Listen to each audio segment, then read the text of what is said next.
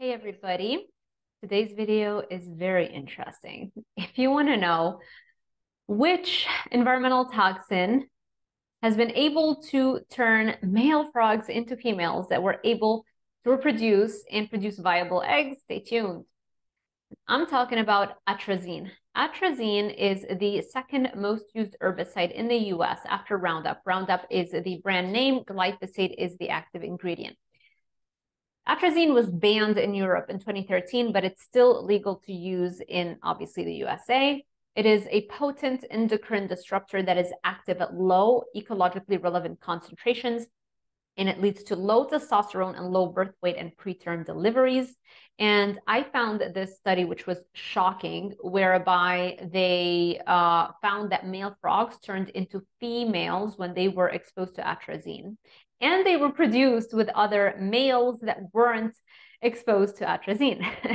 Here it is. This is the abstract. Read this part here, not the highlighted part.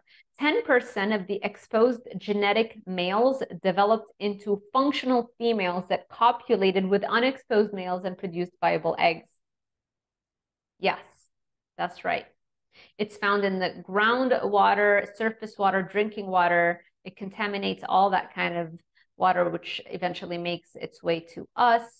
And what can you do about that? Make sure you filter your water. I'll talk about that in a second. And if you're eating plant foods, which I don't generally recommend, but if you do, then at least make sure they are organic. So look for the USDA organic label. And with regards to filtering your water, any kind of carbon filter is going to work for that. So the cheap ones, you know, that you can install on your faucets, they have carbon filters in them, and that works. However, that's not the ideal one because those cannot filter out everything, and they cannot filter out fluoride.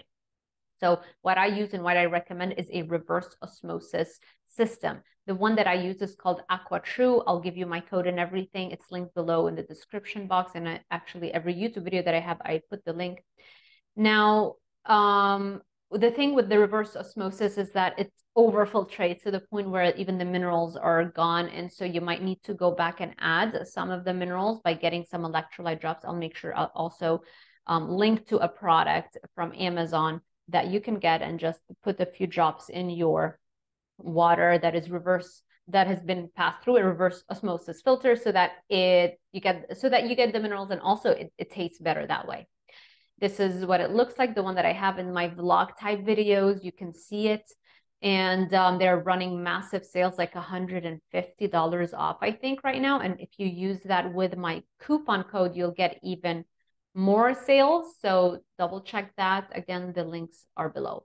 And this is the Carnivore Calorie Bible, which you can find also linked below. This is my Instagram if you want to connect. And this is my website, DRZALDIVAR.com, for my coaching packages. And these are the references.